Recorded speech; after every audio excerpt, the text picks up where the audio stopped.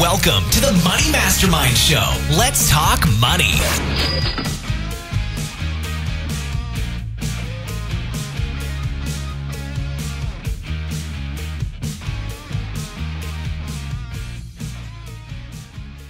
And welcome to another episode of the Money Mastermind Show. Tonight we have Kyle Taylor of the Penny Hoarder, and he is going to help us make every penny count by telling us about deal stacking. Welcome to the show, Kyle. Hey, thanks for having me. Thanks for coming. And the rest of the Money Mastermind Show is we have another Kyle here, Kyle Prevost of Canadian YoungandThrifty.ca. See, that's what I try to go off script, and then like everything else just throws off, and I can't think of anything else. That's why I try to write all this stuff down. Peter Anderson of Bible Money Matters, Tom Drake of the Canadian Finance Blog, and Miranda Marquette of Planting Money Seeds. I'm Glenn Craig of Free From Broke. So, back to the topic at hand. Kyle, can you tell us a little bit about deal stacking, what that is, and why it's something useful the rest of us should know about? Yeah, absolutely. Well, I have to preface by saying I'm not one of those crazy coupon ladies. As much as I admire them, I am a lazy saver, and so I've developed a few tricks over the years to stacking deals and getting coupons really easily, so that I never have to pay retail price. So my tricks are, we all know we should be using coupons, and not just when we're grocery shopping, but whenever you buy anything. But you can use a number of other stacking things, like, for example, cashback websites, like ebates.com, which will pay you a rebate on every purchase you make, anywhere from 1 to 25% cashback. Something that takes like 10 seconds to click a link, and you'll automatically get that cash back in your bank account, which is super simple. I'm also a big fan of paying for things in gift cards, which I know sounds kind of silly, but there are a ton of discounted gift cards websites like Raise.com, where if you know you're going to be buying a new TV at Best Buy and spending $500, you might as well buy a gift card that's on sale for $450 at Raise.com, and it's an instant $50 in savings. Takes you, a minute or two without really even having to think about it. Would you do something like take that a step further and buy that gift card with like a credit card for points or anything like that? Yeah, so it's all about putting those little layers all together. So yes, I'm a huge fan of using a rewards credit card on everything, including when I'm buying a gift card. It's such a simple way to make sure it's a lazy way of saving. So I always recommend, if you've got the credit score for it, upgrade your credit card and get one of those that are offering 1.5% to 2% cash back. So you're all for the saving, you're all for the saving the pennies, and you're all for using the credit card, which is not it's kind of a rare combination here for our guests, I think. This is a man after my own heart. Send on the credit card. I guess that's my dirty personal finance secret. I like the plastic, for sure. And I think a lot of us here do as well. We've certainly had cash people on, and we have a little fun with it when we do. But we've definitely talked about how we like to use credit cards here, for good or bad. Yeah, absolutely. I mean, I'm not a fan of carrying the debt, like I'm sure you are, but if they're going to give me money, I might as well take it. And there are a bunch of great rewards cards now that give, like I said, 1.5% to 2%, which is we haven't seen those levels in a few years, and even some without annual fees. Like Barclay has a new one out, 1.5%, no annual fee. It's just like taking free money. Why not? Right, as long as you use it wisely. If you get something back, yeah, why not? I mean, I'll do it like every now and then, like maybe every year or so. I'll just check in and see how many points I have for like a gift card somewhere, and I'll be able to grab like something from the Gap or something from Home Depot, and it's virtually free at that point. Yeah, so I haven't actually bought birthday presents for my siblings in years, because what I do is I turn in my credit card points for one of my cards for restaurant gift cards, and that's what I give my siblings for their birthdays. And it's been great because I found with some of these credit card rewards programs, you get a better value, overall value, when you go for the gift card as opposed to going for like just the cash back or just the travel rewards, I find that you get a good value for a gift card. So it's been great, a great way to get presents for my siblings' birthdays without, I look like a hero and I haven't had to spend any money. Or I found even like when you try to buy the products, like some cards will have you can buy the product through them, but you end up still getting a better deal with the gift cards. And now with like the electronic cards you get, they just send you an email. Here's the code. You don't even have to worry about having the card with you. You can just do all your shopping. You get everything done in a half an hour, and you haven't even left your seat. Yeah, it's so true, and it depends a little bit on your credit card issuer because Amex points are worth a lot different than Chase points, for example.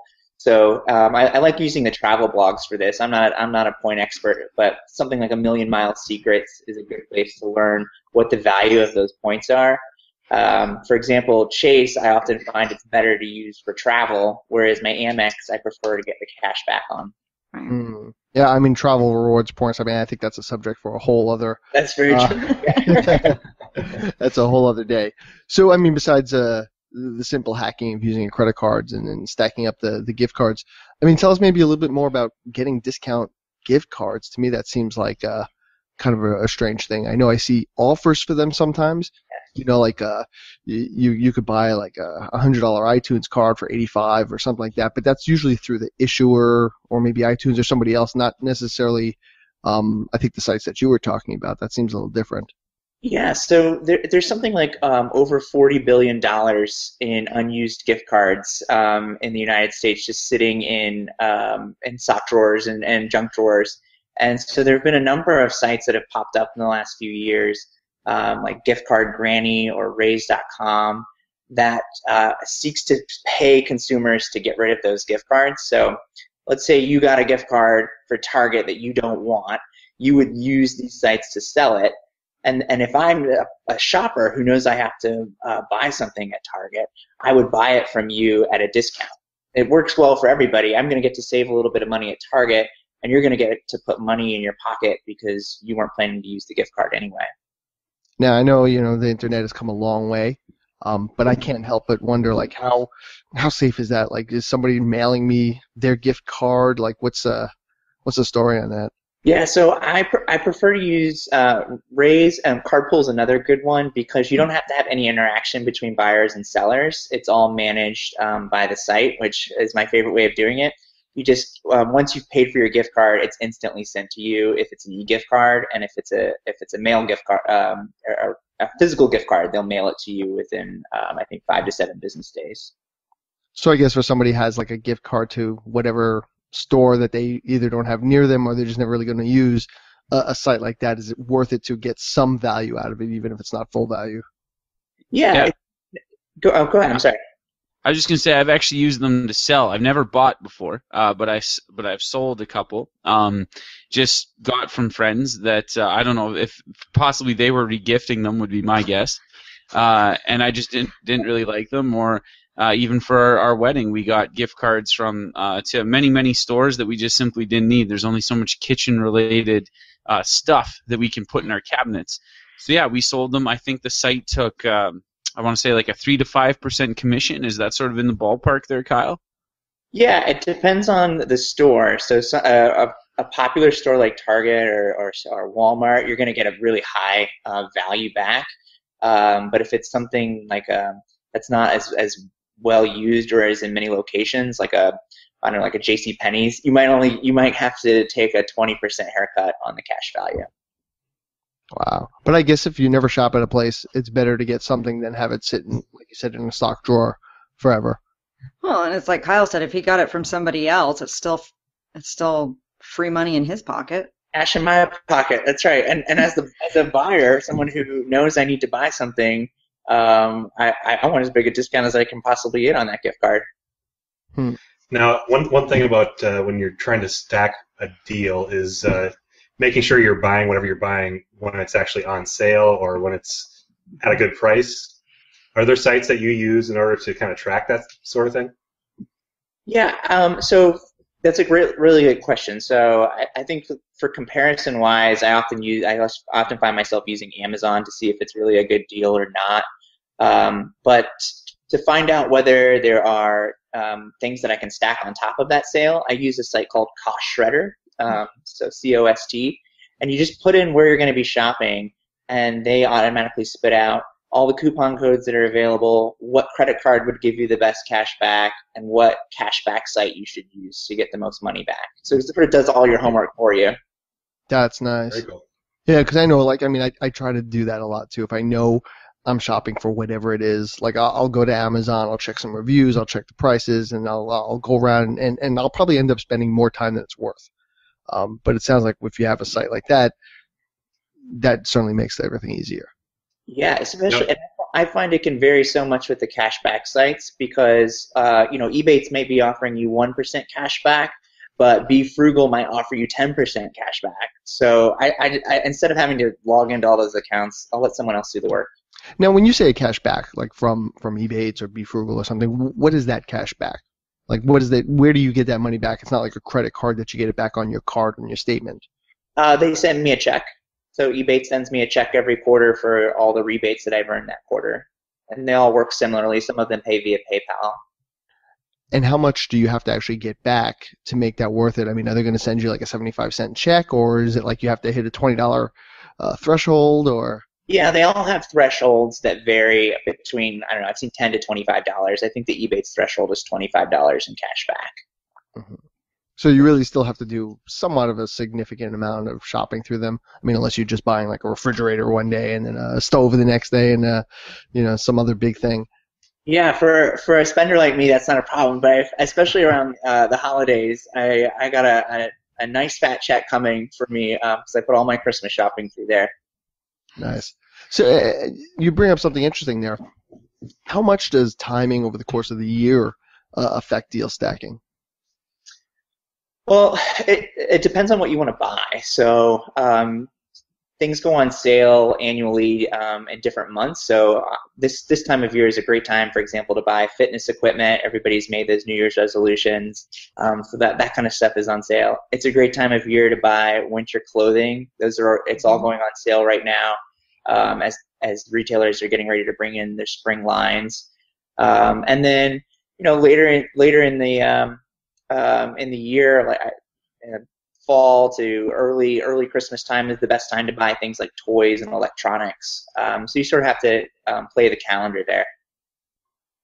Yeah, I definitely find like if I need any sort of office supplies, back to school is the time to do it because everything all of a sudden turns dirt cheap, and if you wait too long, it's like you hit regular prices again. All of a sudden, paper's expensive and whatnot. And I needed a new backpack, and it was also back to school time, so I was able to get like nice deals, and then I had gotten some coupon that helped out, and like I really made it a lot cheaper and worth the spending than if I had not gone through the trouble that I went through. Yeah. Without explaining it, I mean, I hope that makes sense. So kind of going back a little bit though, like through the Ebates thing, is that another one of those things where you buy through Ebates and you can use your credit card, so then you get the reward points plus you get the rebate back? Is that one of those wonderful stacking things that you use? Yeah, exactly right. And hopefully you have a coupon code or something to use as well. Nice. See, this is the kind of thing I could get into. When you were first coming on, I was like, oh gosh, we're going to do more like couponing. And hey, bring your 50-cent coupon to buy something on sale. And don't forget that manufacturer's coupon. But this is definitely something I can get behind. I'm getting excited now. As Miranda just like half of our other guests, but that's okay. Talking about being lazy, one thing that I just did this past week that was so awesome is we're going on vacation next week to Florida. And we got a rental car, and so I went on, I searched around, I thought I found what was a really good deal. So I booked this car rental, and then I discovered this site called autoslash.com. I don't know if you guys ever checked this out, but basically you just put your confirmation number in for the rental you've already gotten, and then they'll recheck the pricing every day. They basically do the rechecking for you, and then they'll tell you when they found a deal that saves you money. So I already thought I had a good deal, but within a few days, they sent me a deal that would save me $65 on my rental. So it was like 20% off of my price, so that I already thought I had a good deal. So the internet has all sorts of sites like that nowadays where it makes it super easy to save money. You don't even have to really do anything. they basically just gave you a link. Click on the link, you book it, and they even give you a link to cancel your previous reservation. So it's pretty awesome. That's great. One of the things I've kind of gotten into recently is this whole, all of my loyalty programs are like connected now, like with my credit card, with my hotel, with my car rental rewards, and they're all sort of connected and giving me points and discounts. And I had one where I had a credit card that was giving me a big discount for the car rental, but then getting the car rental actually gave me points with my hotel loyalty program. And so it was like this one thing that just resulted in like an explosion of awesomeness. So, I mean, you're talking loyalty. Is it worth it, Kyle, to sign up for like all the different store offers and different loyalties that they have? So, like, I know for me, like I just talked about buying a backpack. What got me there was that I had joined Eastern Mountain Sports, their mailing list. Yeah. Because every now and then they send out coupons, and it just happened to be it was back to school time. Plus they had a coupon. Plus they had sent me like a sort of membership check, for what I purchased in the past. So like all those things converge at the same time to make it really worth it. But I know I could get inundated with emails too sometimes from everywhere coming in saying, buy this or save this. So like, yes, is that worth doing? Well, I do think it's worth doing, but I have a separate email address I use just for shopping online because I don't want all of those emails coming to my regular email and cluttering. Plus, what I really like is when I know I need to go buy something, I can go into that email account and quickly search for coupon codes in the last 30 days that retailers have sent me, and because if they came to my regular account, they're getting deleted right away. But in that account, they're all nicely stored there, and I have all those coupon codes, all that rewards information in one place. Yeah, what I found was like I was getting more emails every day, and it seems like the same stores were sending them to me every day. That I couldn't even get to my regular emails. I'm just spending all this time either moving into another folder or deleting it. It was really getting ridiculous.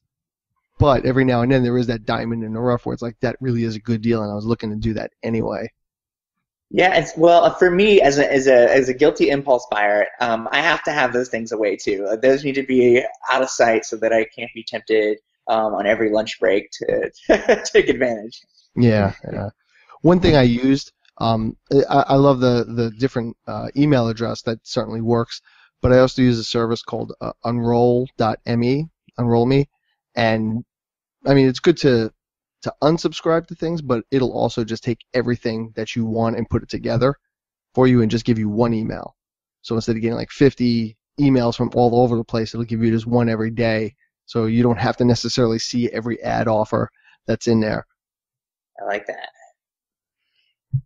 So what other hints and tips can you give us? Well, I can give you maybe I'll give you an example of a deal we saw today at the Penny Hoarder. So Kohl's, which is a great place for stacking because they allow you to use multiple coupon codes and they allow you to use discounted gift cards and all these kind of things. So they had a Keurig on sale, normally $150, was on sale for $95. But their gift cards were selling for 14% at a discount on cardpool.com. So we bought a Kohl's gift card. We used a 15% off Kohl's coupon. We got free shipping, plus Kohl's gave us $10 cash back. And we used a cashback engine to get 6% cash back. And so that $150 coffee maker all of a sudden only costs $68. And you better believe it's going to get some good use in our office. I thought by the end of all that, it was going to be like the coffee maker arrived with the $25 check to you like at the end of all those coupons there. Just take it. So that's how the Penny Hoarder makes money now. We just buy stuff, and they pay us to buy it. Well, I was going to say, at that point, that $65, you turn that around on eBay, sell it for $85, and you're doing all right. So for the last couple of years, I didn't do it this year because the Penny Hoarder was a little busy, but I bought over $100,000 in toys on Kohl's and at a discount, and then resold them on Amazon. So that's been my little side gig the last couple of Christmases. That's a lot of toys. Yeah. That's like Neiman Marcus Christmas catalog. I'm going to buy an X-Wing fighter life-size like price. It's Yeah. No, it definitely caused some strife around the house when I had 1,000 Furbies in the garage. That I'm sure that's a whole other episode's worth of techniques there, I think. Point being, though, those stackings you can really get it extremely cheap, and if you wanted to, you could turn it around and make a profit. Yeah, although I mean, I'm guessing if people really catch on to that too much, that's when it starts to get limited too, right? Well, the thing is that it's not the retailer is still making money. So all of these little things are coming from different people. So I'm getting a discount on the gift card. That didn't affect the retailer. My credit card cashback didn't affect the retailer. They were going to have to pay credit card processing fees one way or another. So everybody sort of wins here, especially me. There's like some kind of economic like velocity of money sort of case study in this, where like we're just creating more and more money in the economy. That's like this is a good thing. We should all be doing it. Pretty soon we're gonna have like gift Glenn's card Masters default these days. swaps or something. Yeah, this is quite interesting. So what else? I mean, is this like all online stuff, or is this stuff that you could go into the store also with? You know, how does that work? Yeah, so usually the best place for stacking is online because you can't use the cashback engines when you're going into a store. But there are some things you can do for store shopping. So there's a couple of new apps out that will pay you to take a picture of the receipt you got from the retailer. So Ibotta is one that you can use at the grocery store. They'll take a picture and they'll give you cash back when you buy specific items. But they also have cash back on things that don't even have a brand. So, for example, this week you got 50 cents cash back if you bought a loaf of bread. And we probably all we're going to buy that. So it's a simple way to get a little bit of money. But there's another one called Receipt Pal, which will pay you in points. Not a lot of money. You're not going to make more than $10 a month, but it's just a fun way to take a picture of your receipt, and they'll give you a little bit extra spending cash. Here in Canada, Checkout 51 does the same thing. It's you literally, you take a picture of your receipt, and I think it's $20 threshold. They'll send you a check back. Yeah, I love Checkout 51 too. In fact, that's another stacking trick I use at the store. Sometimes they have the same rebate, so I can get a rebate from both with one receipt. Now it sounds like really, if you do just maybe a little bit of homework, you just set up maybe a system that works, you could probably cut some fat off of every purchase. But I could also see this becoming something that's almost dangerous too, where you could really just kind of go crazy. Like, what does a person need to watch out for? Well, yeah, there's a whole show on TLC about people who take it too far. They have 1,000 Furbies, for example. I think you've taken it too far when you're buying things you don't need just for the rush. That's when you need to stop. But that's the thing. Like, most people, I think, don't know that, and they'll end up buying stuff that they think they might need, or like you feel that like, if I don't buy it today, it's not going to be on sale tomorrow. Like, And then if you're doing it on a credit card, I mean, this is where I think people who aren't fond of using credit cards, maybe they're right in that you could just end up charging a bunch of things where it's like, okay, I bought that ice cream maker, but I never make ice cream, but it was on sale, and I got a great deal on it, but I'm never really going to use it. Put the coupon down and walk out of the store. Absolutely. I've had that problem in the past. Like, we have a site here called Red Flag Deals. There's probably similar forums in the States where they're just posting deals after deals, or even something like Groupon, and you see some of these discounts, like, yeah, I need that, and really you don't, but it's such a great deal that it's hard to put aside. But you got to remember, all this stuff's really marketing programs. They're trying to entice you to spend, and people fall for it when they don't really need to. Yeah. Another thing, what's interesting is with all these deals that are out there, it really kind of makes you think how much companies are making off of us.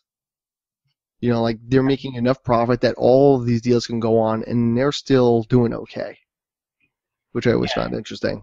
They do. Although a lot of times some of the best deals are loss leaders. So if you sort of know what to look for, and just stick to those and only stick to them if you actually need the product and you've already budgeted for it, you can start to walk out ahead.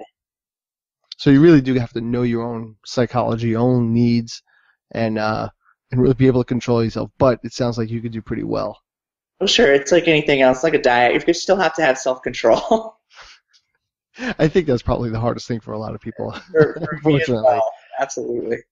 Are there, just quickly, you said you can't really you don't do as well when you're walking into the store, but I mean, do any of these apps help you with that? Like, is there Ebates that you could use in the store, or is it really more just like kind of after the fact with your receipts? I find that, yes, there are some apps like that, like the receipt apps, and there are some others like Shopkick, which will pay you to check into stores. But I find that the rewards aren't as close, and I think it's because that the brick and mortar retailers have a lot higher costs, so they're not able to offer you as big as discounts as the online versions. That makes some sense, and I guess like a place like a Kohl's or whatever, a Target, when they have those online deals, it's like in their factory space. It's not the individual store that needs to sell it, so they could probably offer a little bit better deal, right? Yeah, exactly. They don't have to pay for cashier and the retail space and all those kind of things. They're sometimes you're shipping it directly from the manufacturer. Mm-hmm. Well, you know what? This is a lot of great information, and I like that we were able to talk about fun ways to save here without really pulling the belt too tight, which is I think what we like to do here at the Money Mastermind Show. I mean, we like to save generally also too, but we've discovered I think over our episodes that we like to spend a little money here and there. So let's go around and we'll have a final word on deal stacking. So Tom, what are your final words? Just one thing I want to mention. We didn't discuss too much about flyers, and here in Canada there's a site and an app called Flip that's just amazing. It basically brings every flyer available, finds the best deal for anything from groceries to electronics, anything like that. And you can basically circle them as if you were circling a real flyer, and it'll give you a big shopping list, and you can hit the town. So like a flyer, like something that they would roll up and put into your door like every Sunday or something like that? Yeah. They're just all in this one app so that you can see everything and it makes make a customized list for you. That's pretty neat. That is neat. Because I tend to usually just throw those things away because I just don't have the patience to go through them anymore. But, that's where those loss leaders are. Yeah, that's true too. Peter, what's your final word on deal stacking? Well, it's basically that there's really no excuse to not save money when you're out shopping, whether it's online or in person or whatever. Just make sure you're finding ways that you can stack those deals, whether it's buying items on sale, using store coupons, manufacturer coupons, using apps after the fact, or like I did, using a site after you've already purchased something to find a way to get money back or to cancel your reservation and get a better deal. So get online, do your research, and you're going to find tons of ways to save a ton of money. Awesome. Miranda, your final words? Yay, credit cards. Get those rewards. If you're going to deal stack, make sure you're buying everything with your credit card and then paying off the balance so that you're not getting charged interest. But yes, definitely make sure you're using that credit card. Yeah, I know like with Amex, every now and then they'll just have these offers that you can sign up for where if you spend X amount of money, you just get money back from them, which is always like, that's just awesome if I was going to do this anyway. Easy stuff. As long as you're not doing it to purposely buy stuff you don't need. But, right, yeah, it's all about keeping in your budget. I just spend, we've heard this before. I put even my rent on my credit card.